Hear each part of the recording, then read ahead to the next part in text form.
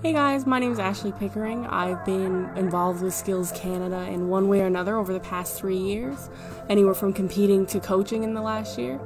I am a Red Sea hairstylist, currently working at Fogtown Barber downtown St. John's. And for this video, we're just going to give you a quick quarantine fade hair tutorial. So I just started off with taking off the majority of the bulk of his hair. It's been a minute since he had a haircut. I also created my fade guideline. We did it a little bit higher up on his temples. He tends to prefer a higher, tighter fade. Just going in with my foiler here now to really get a nice smooth skin.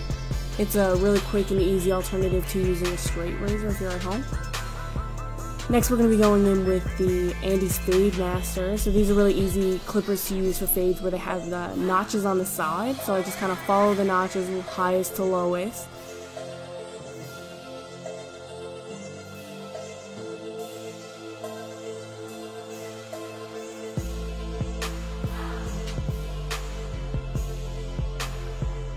So we'll just kind of do that all around the head, buffering out any harsh lines that you see.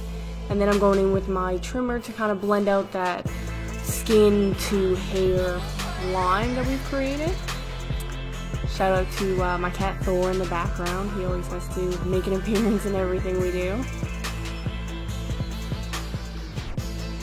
Next, we're going to be cutting the top of his hair. So with his hair, where he has quite an intense widow's peak, I like to leave it a lot longer in the front, so I'll always kind of over-direct it backwards, keeping a lot of that length there. So we'll just go on and cut the whole top there, try to blend the sides as much as we can with my fingers. And then kind of go in with a scissor over comb technique to really kind of bring that in tight. A lot of barbers do tend to use the traditional clipper over comb, but I prefer this method, just I find that I have a better control over what I'm cutting. So as I'm working, I'll constantly check my work, so you'll see me turning him a lot. I'm always just kind of looking at every different angle and different kind of lighting, because that really makes a difference, especially when doing fades. It can look one way in darker lighting and then completely different when you're out in the light.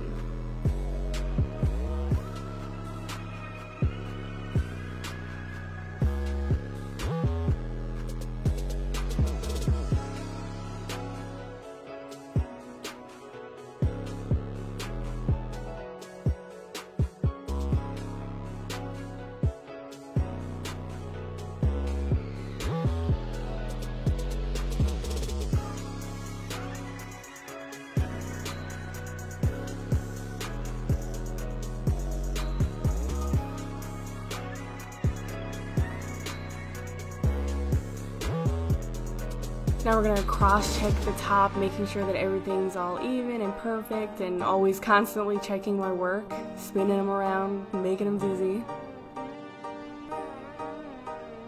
And we're just going to kind of trim in and clean up his beard area there a bit for him. I wasn't too worried about taking any length off where he's trying to grow out the bottom a little bit, but you really just wanted to complement the face shape.